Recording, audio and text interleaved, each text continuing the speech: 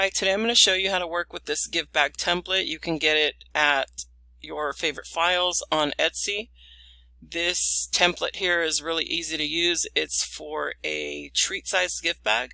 You can use this in place of the treat boxes that people are using. It's just a cute alternative, and I can show you how easy it is to work with.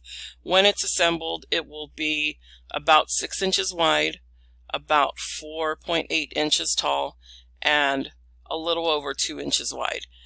When it's made, it seems like it's the perfect size, so it might sound a little small, but you'll see when you make it. Now, I want to show you how easy this is. So this template was made just to be quick, drag and drop. So you'll grab your photo. I'm in Photos, so grab your photo and drag it towards each section.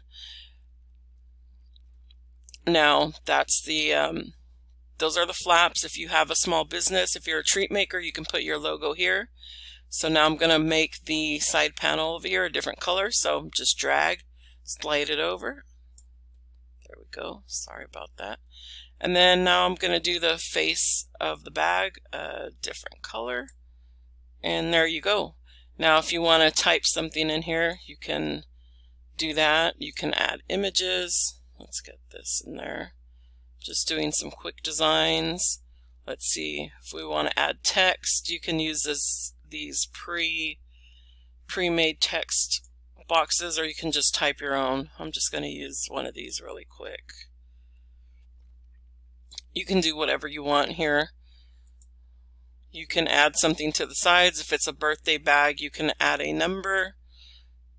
There's just so many different things that you can do. Let's see.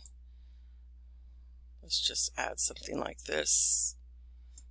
That would be for the side panel. Now this design isn't really cohesive, but I'm just showing you how fast it is. So this would be one side of the bag.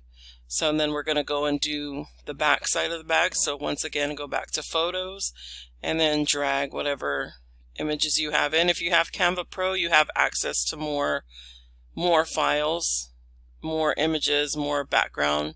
This is a cute gold brush background here. Ooh, this cheetah here.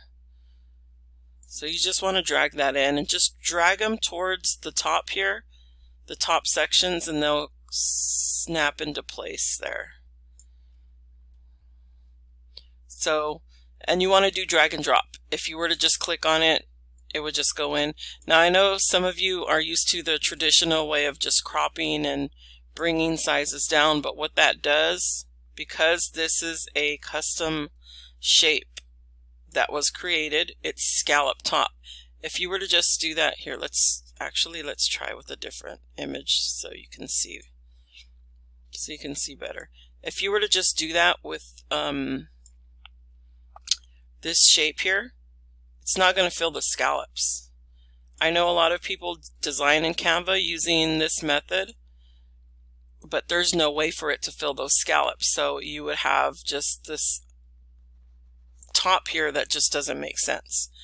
So that's why this file is designed as a drag and drop.